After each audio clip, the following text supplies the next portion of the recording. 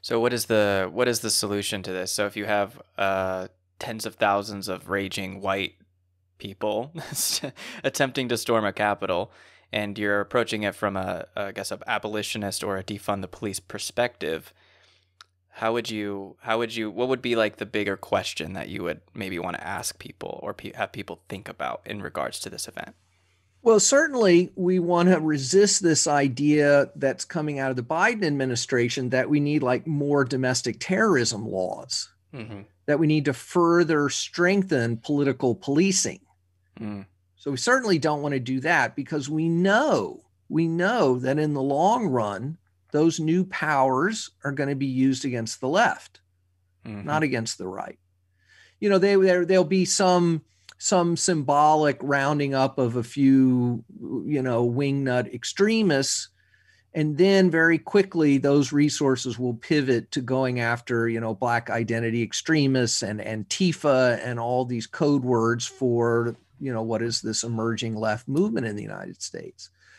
So that's the first thing. We don't want to fall down that. We don't want to make that mistake, which a lot of liberals have fallen into, right? That Mm-hmm. they're embracing their retributive impulses of, justice equals punishment. Mm-hmm. I think, though, ultimately, this is about establishing, an aspirational left politics that speaks to the alienation that is such fertile ground for these extremist right-wing movements Mm. who see nothing in the mainstream Democratic Party to appeal to them. And we know, for instance, that some folks on the margins of these extremist movements were quite sympathetic to, for instance, Bernie Sanders. Mm. Yeah. That they would not have as easily fallen into all of these conspiracy theories and militant resistance if Bernie had been the nominee. Right. Because there was a sense in which he actually gave a shit about middle America and working people. Yeah. And was trying to figure something out and was going to and was not part of the centrist liberal permanent state establishment, that he was an outsider, with independent credibility. Mm-hmm. Now, there are various reasons why Bernie was not able to pull that off. And it's not clear, who's immediately in the wings. But I think that rather than focusing all our energy on picking the next presidential candidate, we need to be building the grassroots movements that will change the politics on the ground, that will create the possibility of someone stepping into that at some future date, whether it's AOC or some other member of the squad or someone, coming out of these movements. Mm-hmm. Yeah. Well, what are like some of the next steps in defunding the police or police abolition? I mean, what are some because I think what people need is a demonstration, because they're so scared of the idea because they just haven't ever lived without police. They don't know what it's like. They think crime's going to skyrocket.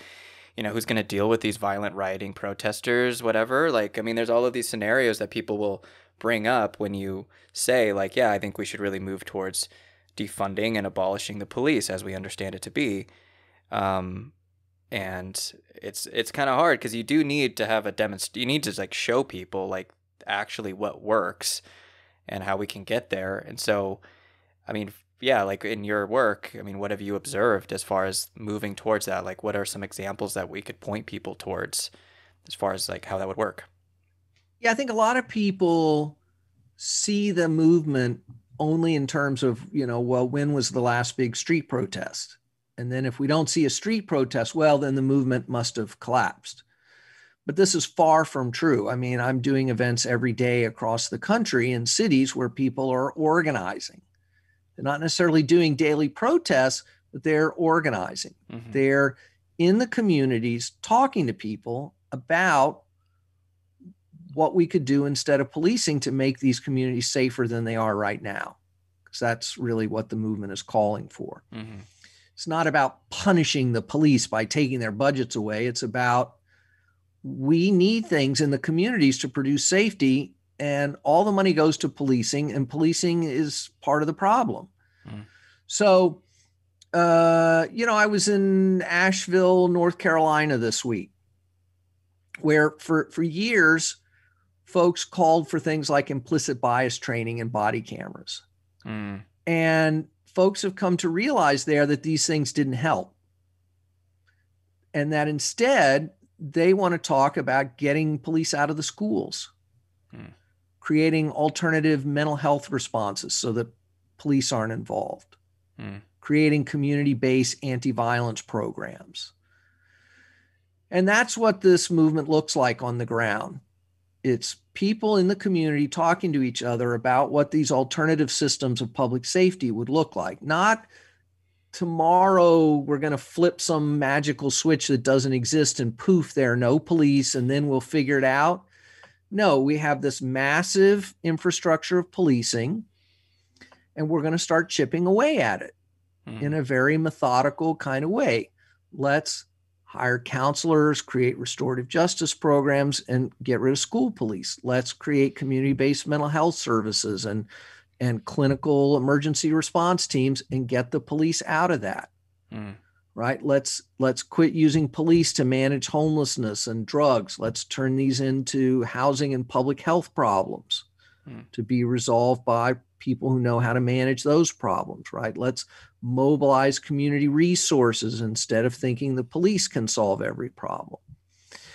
And I'm telling you, this coming year, when we go into the local budget season, we're just going to see hundreds of these movements across the country of communities saying, no, we don't want to hire more police. We want to hire more community workers and clinical workers. And I think we're going to see some big victories.